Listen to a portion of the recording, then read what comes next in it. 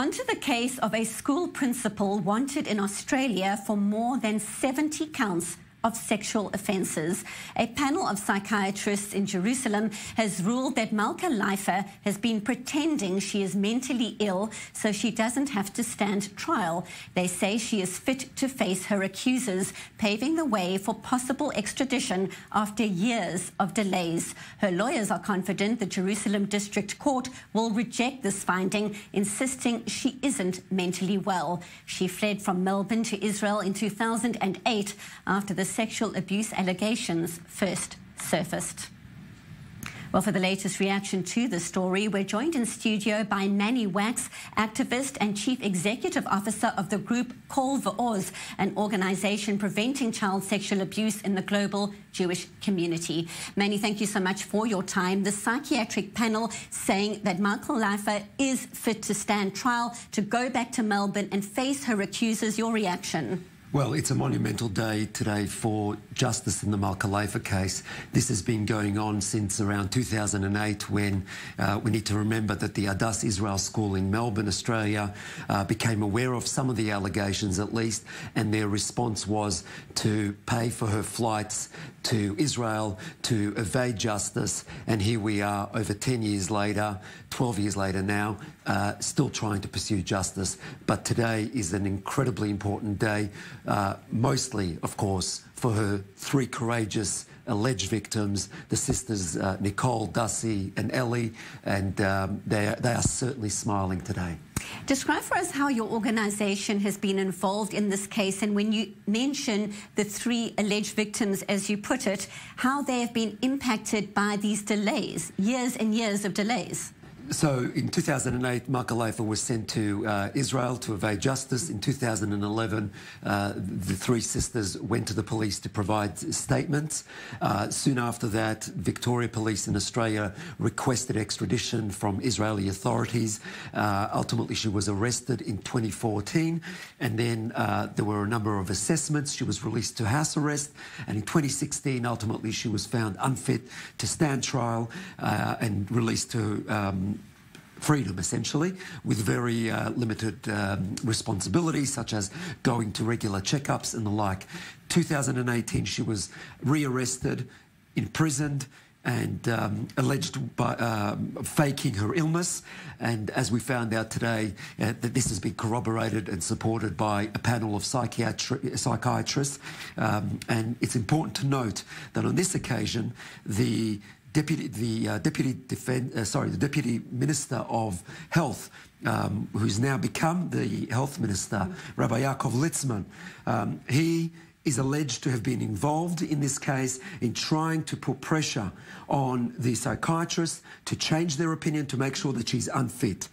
Thankfully, those psychiatrists were not involved in this assessment. There were people completely not involved in this case, yet to the dismay of Australia and to the Australian Jewish community in particular, Bibi Netanyahu, Prime Minister Netanyahu, only a few days ago decided to appoint Litzman to the Health Minister position. That is a massive slap in the face to the Australian Jewish community, and that is precisely how it is being seen. And how has the Australian community reacted to the latest developments?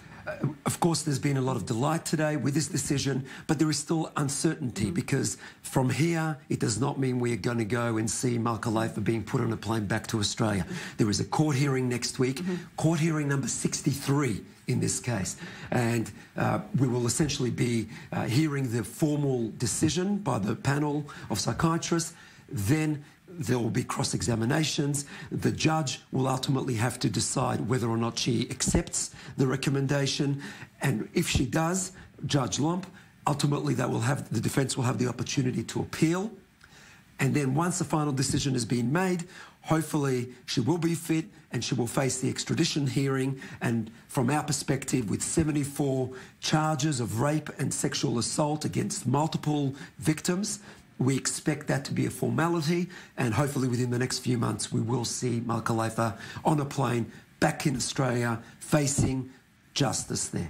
Manny, given the work that you're doing, are you surprised at the way the Jewish community helped to protect her here in Israel? As you mentioned, certain politicians as well have been accused of doing the same. But the way she was protected to not rather go back to court, face the music and get your day in court and say, look, I've been proven innocent. Nothing surprises me anymore in this field of child sexual abuse, unfortunately. Cover-ups, intimidation of victims and their supporters aren't just unique to the Jewish community or to the ultra-Orthodox community. We've seen it in the Catholic Church. We've seen similar allegations in non-religious communities, in sporting clubs. So it's nothing unique here. What is unique is that we have groups, segments of our community who claim to be a light unto the nations and want to be seen as doing the right thing. Yet, when this issue arose, they have been standing firmly behind Malka Leifer, trying to do whatever they can to ensure she evades justice. And some of it are understandable reasons, because ultimately they do want to protect their reputation and the like, but it's unacceptable because she does pose a risk to children, and there have been allegations that Malka Leifer abused girls both before she went to Australia in 2000 to take on that role, and then subsequently after 2008 when she came back here, allegations that she abused in Israel as well, including in Emmanuel where she lived. So it's a danger to children. There is also the element of justice, or an injustice, as it were, in this case, to her alleged victims. And therefore, the communities, especially the rabbis and the leaders of that community, need to do whatever they can to not just call on this mantra of tzedek, tzedek tirdof, justice you shall pursue, but actually turn it into action and do that. Thank you so much, Manny Waks. We appreciate your insight. That's activist Manny Waks, Chief Executive Officer of the group Kol Va'oz, an organisation preventing child sexual abuse in the global Jewish community. We appreciate your insight.